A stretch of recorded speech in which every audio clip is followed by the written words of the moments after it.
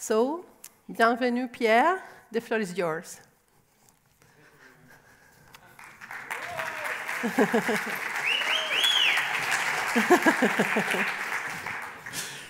Thank you very much for the introduction.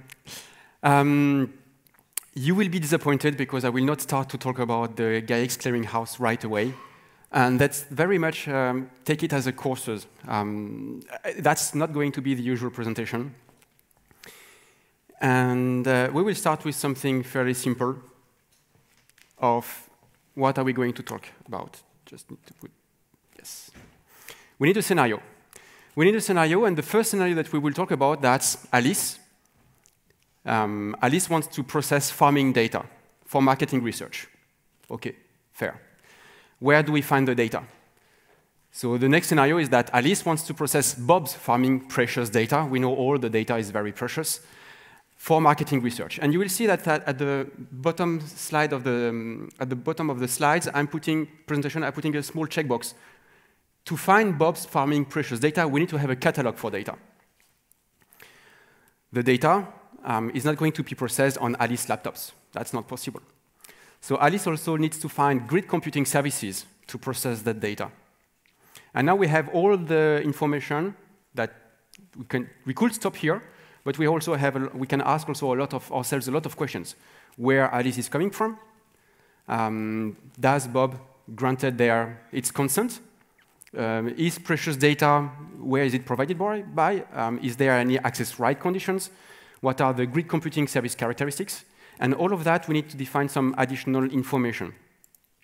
So the full scenario that we will work on today is Alice from Acme wants to process Bob's farming precious data provided by Eve on the supercloud grid computing services for marketing research. That's going to be our scenario for the next 40 minutes.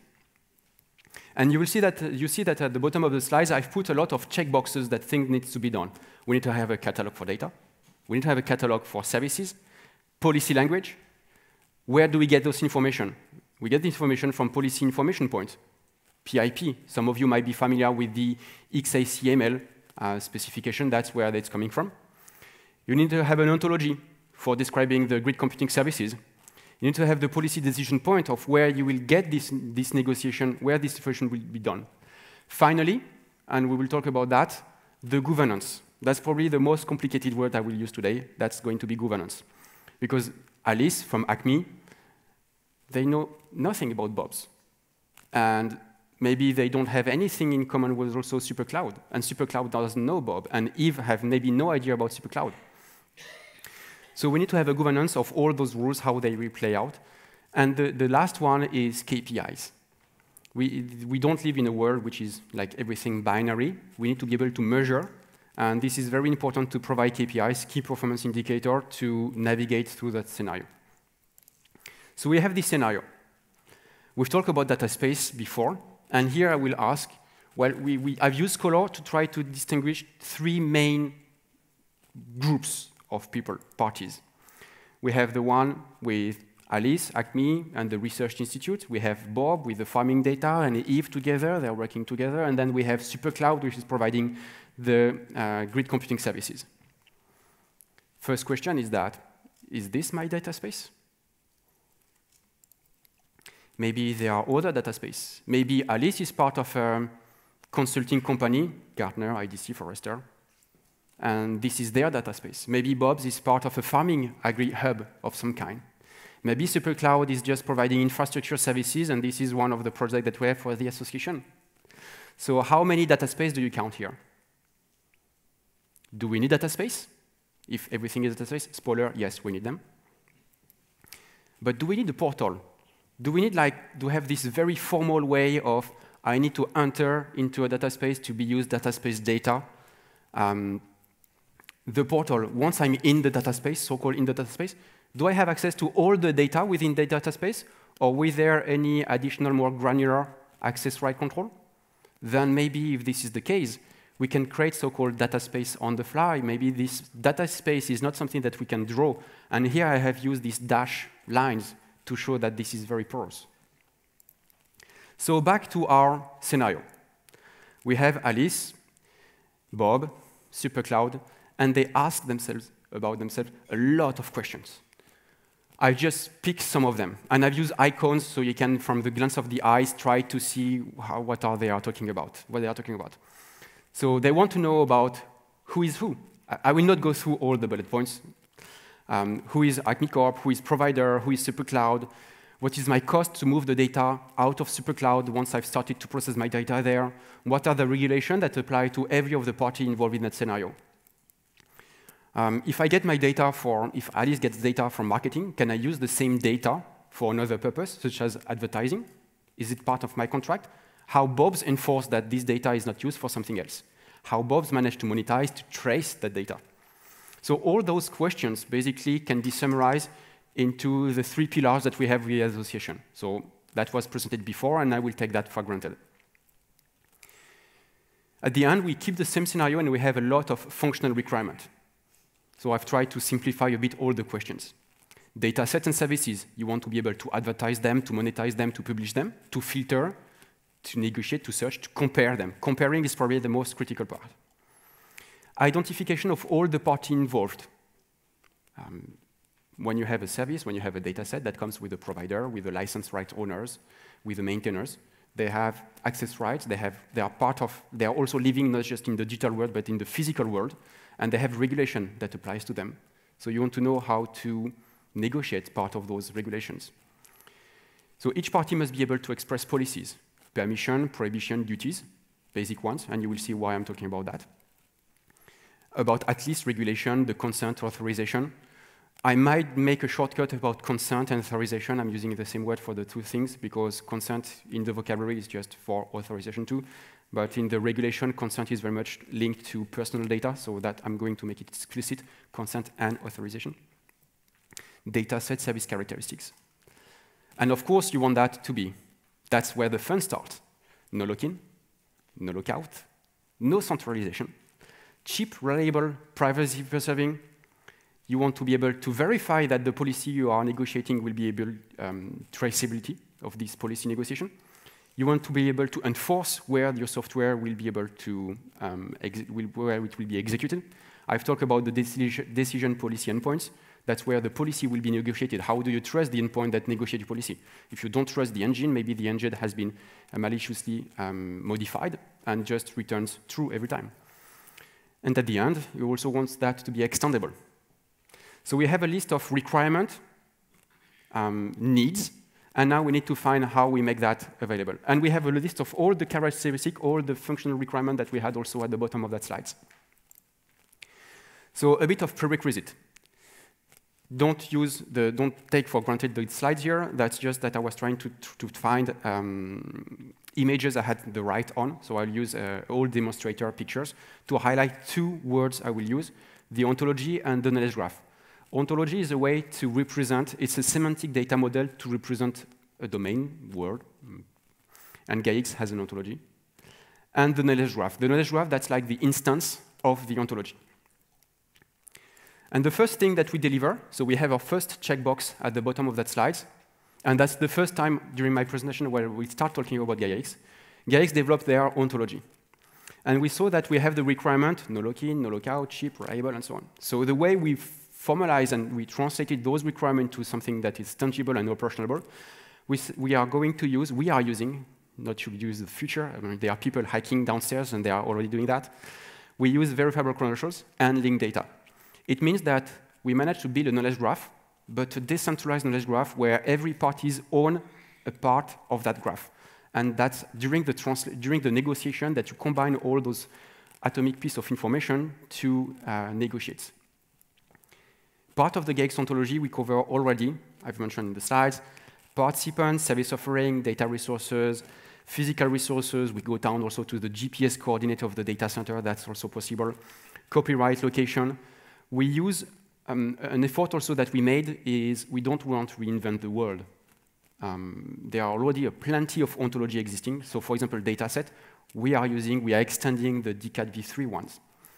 During some of the slides I will present, I'm also mentioning digital rights for GDPR. There are already ontology for those. Access point, a strong topic about the network. I will mention that at the end. Attestation, declaration, certification, so on and so on. So finally, we have our first checkbox, the Gaia-X ontology. I might hear the feedback, OK, yet another slide about the ontology. How does that translate? That's how it translates. So we have here a VC example, a verifiable credentials example. That's an extract from a working one. So I don't, for clarification and simplification, I cannot put all the field inside my slide, but that's really something that works. You will see here that you have a credential subject. So you have 3 parts, a list of claim attestation that are expressed in a way that you have subject, predicate, object, link data. You have the evidence, because here we're talking about an attestation, a second cloud specifically for people aware of that in France.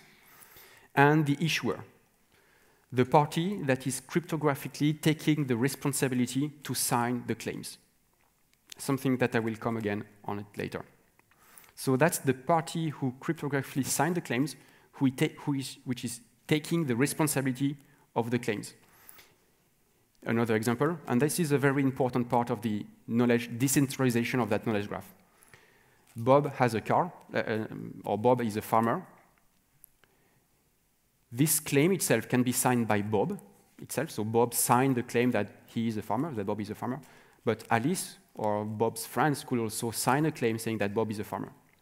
Here, for example, we have the notion of notary that we have introduced. The notary is doing the work of validating that there is a prior certification about second cloud on a scope, which is here really well defined by a data center and a grid computing. The ID are here pointing to another credentials, so that's how we build this knowledge graph. You fetch, you resolve the identifier, and you get another piece of the information. If you are interested, by the way, on how that play out, we have a compliance workshop at 2 o'clock, a bit of advertising, and we will have a notebook to play with that. We need to move on. We have a lot of checkbox to do, so to fulfill. The governance. I mentioned that governance is the set of rules, and behind this word, we have the list of, well, we've mentioned mandatory rules per classes, who is able to issue what type of claims, the root certificate or the list of did methods that we allow, and that will evolve.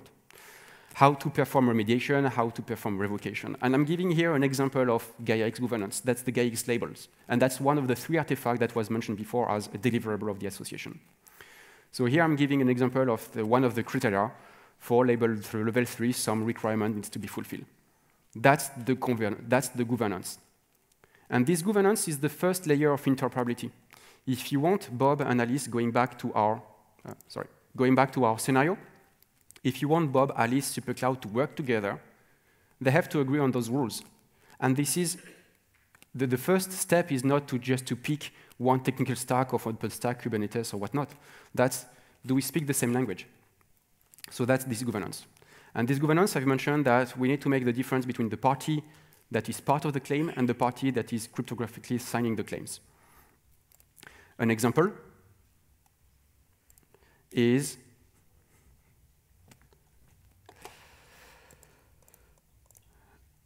here, where here I have a VC, so the same thing that I had before, credentials. And here I'm putting a verification method. Verification that method links to a key. The key is resolved to a DID document. The DID document will contain, for example, here the attribute X5U, which is part of RFC 57515, if I remember correctly, from GWT. Those rules, that's part of the governance. That's the technical translation of the governance I've mentioned before.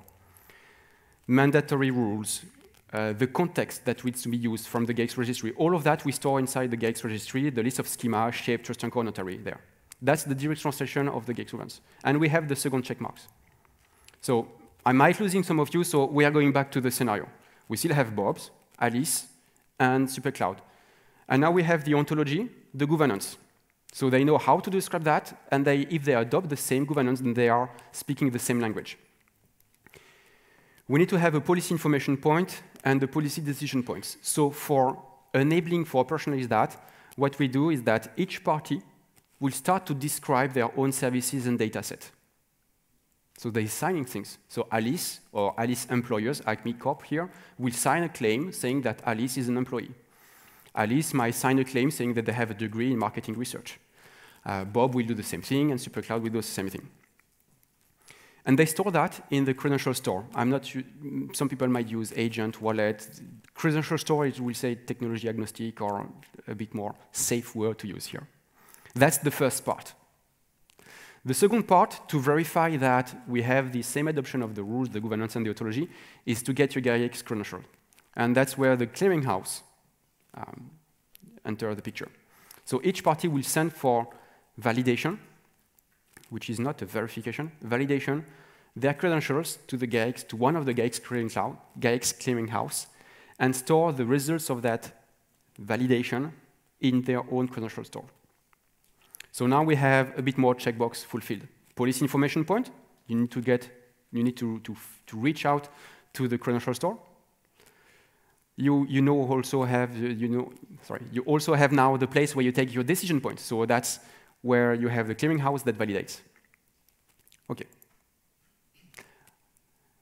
Part of this first scenario also, you had the need to express rules, to express a contract, terms and conditions, contract, and user license agreement. You have a lot of them. In Gaia-X, we choose to use ODRL for Open Digital Right Language, because this is, by consensus, a good solution to be used as an intermediate language. We have a lot of other initiatives that have a higher level of description language, more oriented towards legal. And we have also another set of languages that are a bit more towards execution and code. So ODRL is a good way to translate from, translate to. What is ODRL? I'm giving you an example. And this rule, this contract, is, for example, the output of the negotiation between Bob and Alice. Here we have, so that could be a contract that is issued by Bob. And Bob grants the permission. Well, I cannot use my shadow to point at things, but you have to trust me. Permissions, assignee to a participant, which is Alice, from Acme, using a DID identifier that points to a service endpoint that will point to the credential store that will return the VC about Alice. So all of that is very much linked to what I've described before. And it's allowing Alice, for the purpose of marketing, to use email addresses, social network, and they can use and store that. That's the exact translation of the scenario we had. And we can translate this turtle representation as a graph, and we can apply that also and compute the contract. So now we have another checkbox. That's the policy language. We're getting closer to the end. Back to your scenario, we have the credential store, we have the ontology, we agree to the same rules, we have the policy negotiation, we need to have catalogs. So for catalogs, we will focus now a bit more on the credential store. And I will use, to illustrate how it will work, only one of the credential store, otherwise the schema just go a bit messy. The first thing is that the credential store owner, the holder, will push the ID, will advertise the ID of their credentials, so not the credentials itself, because you remember we had one of the requirements which was preserving privacy. So you'll put the ID of your credentials inside a Gaia-X publication subscription services. You write there, the ID only.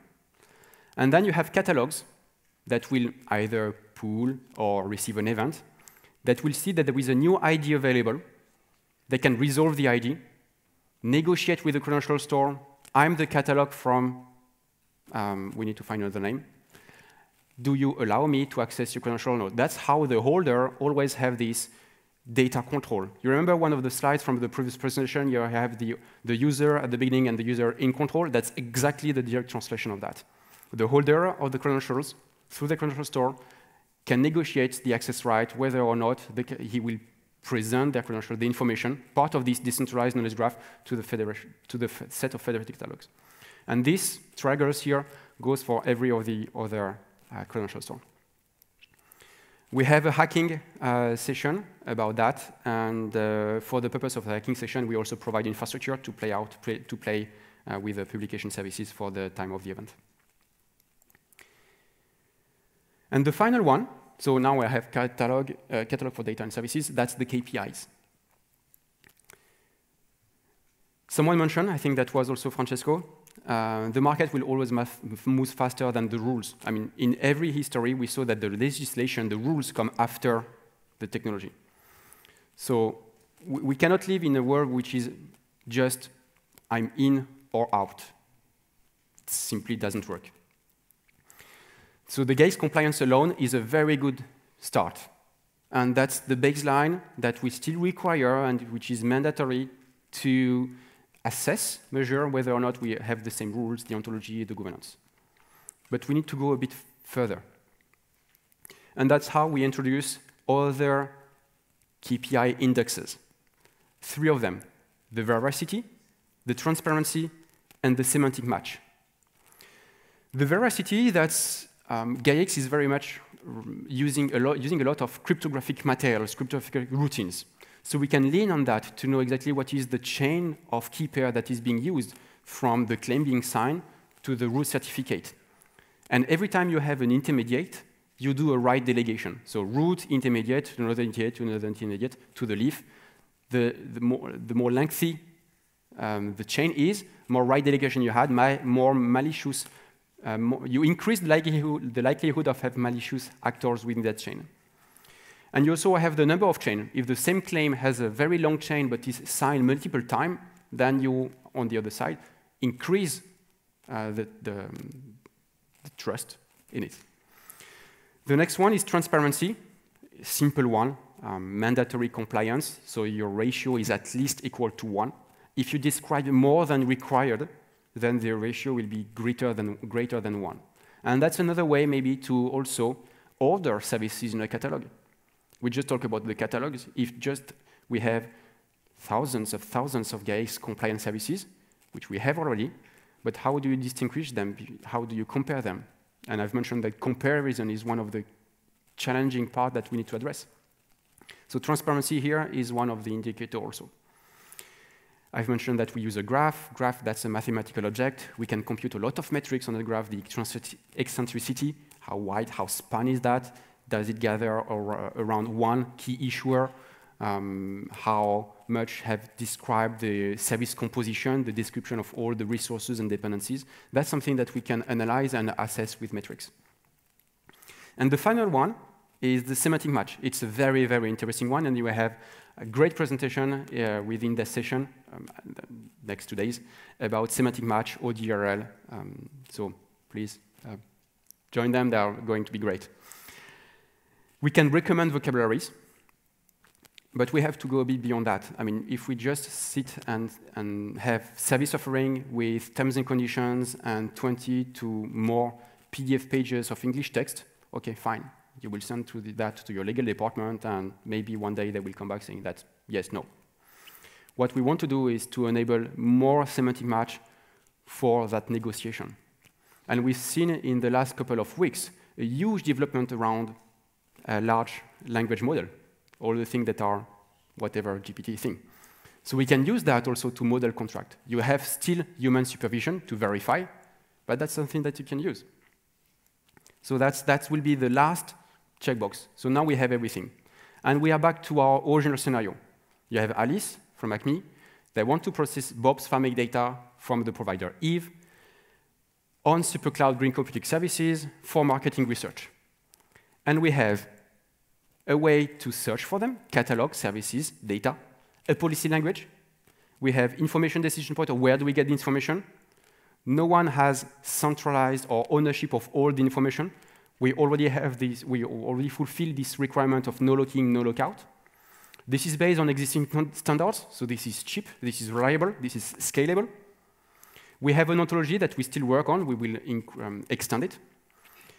And we have the governance and a mean to measure what's happening.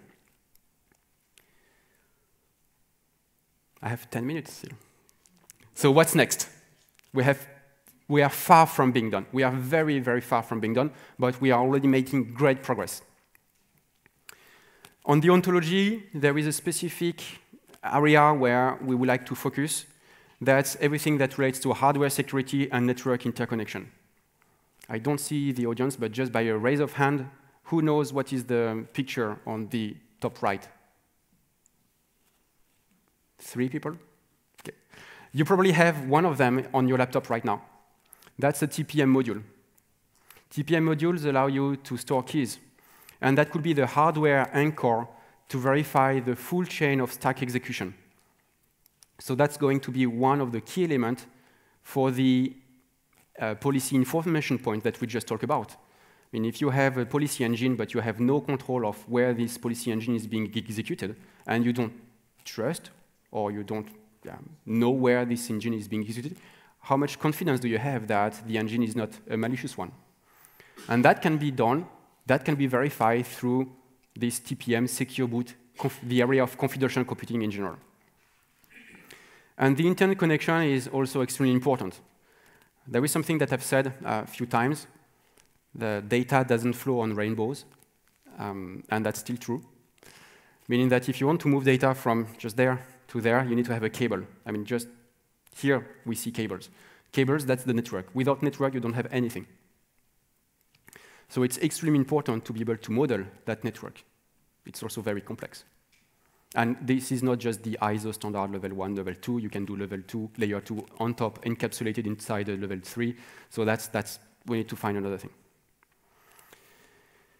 No lock-in, no lockout, no centralization, but we still want to have this confidence that the policy execution is doing great. So we need to have traceability of the execution.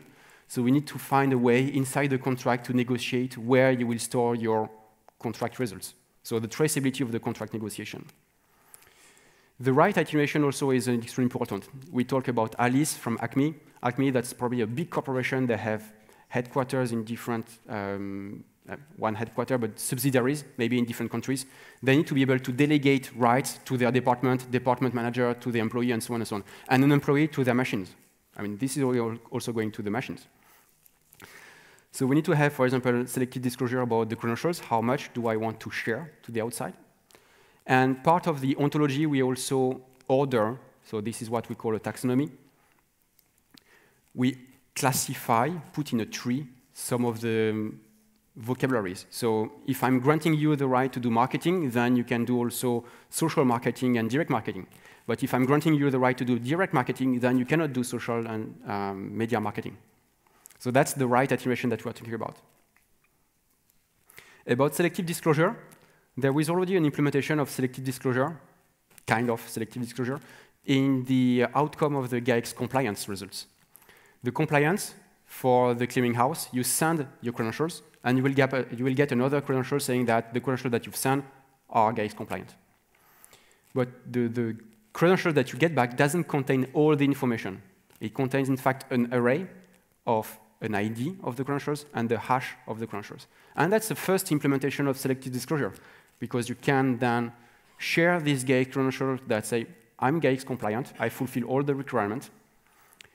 And then you can implement your own, again, credential store, where you have the ID, you resolve the ID, and we go through the same scenario that we have explained already. And the verifier can use the hash value to verify that the credential he gets is really the same one that you run the compliance on. So this is the first implementation, for example, of selective disclosure. And the final one, I've already talked a bit about that. That will be the semantic match, so text to ODRL. You can use natural language processing or a large language model. The second part, where we need to have semantic match, semantic analysis, that will be on the classification of the data sets and services. As I said, we are living in a world that is evolving extremely fast. Just the model of every week we have a new AI model, we have new database services. Where is the boundary between a database and the computing services? We have now a database with FPGA that allows us to accelerate processing of data, that have database some features to process data more efficiently than just retrieving the data, processing it locally, and then sending back the results. So we envision an ontology where you describe more at the atomic level, your characteristic of your services. So CPU, RAM, and then maybe storage and network. And then there is an automatic classification of where this service will belong based on the research and the filter that the user used. We've talked about the catalog before. That's the first slide of the what's next, but that's a bit future. So if you are more interested about what's next, like next today, and that will be my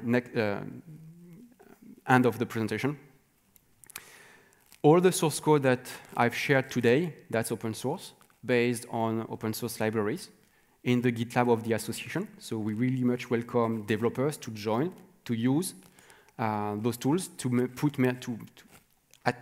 if an issue, open an issue, even better, open a merge request. And there is a compliance workshop at 2 o'clock upstairs, 2/4, where we'll have a technical deep dive about what I've presented today, a use of the wizard, and also Q&A. Thank you very much.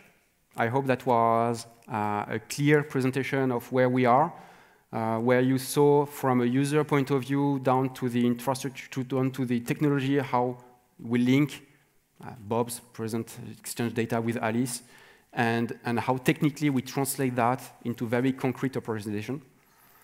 I will be around for the next two days, so don't hesitate to reach out and ask any question you have, and after the event also. Thank you very much.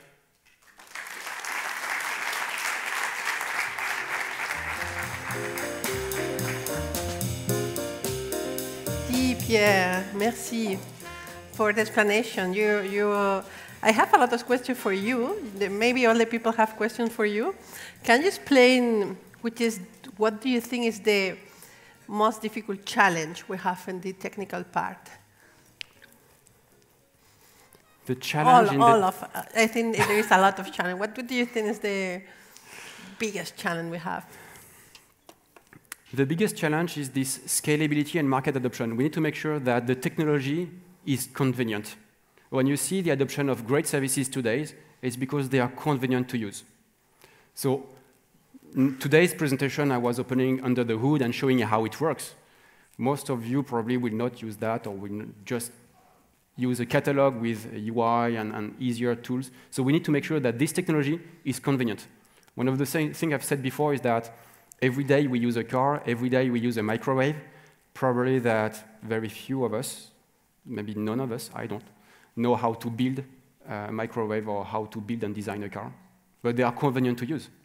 So to make this technology convenient and make sure that there is adoption, that will be the most challenging part. One of my questions always, because for me I think it's very difficult, is how we will succeed with the semantic. Even in one language it's difficult, the semantic. But in different languages, here we have a lot of countries now, and how we will deal about it with the semantic? We will work on it together. No, I don't have any better answer than that.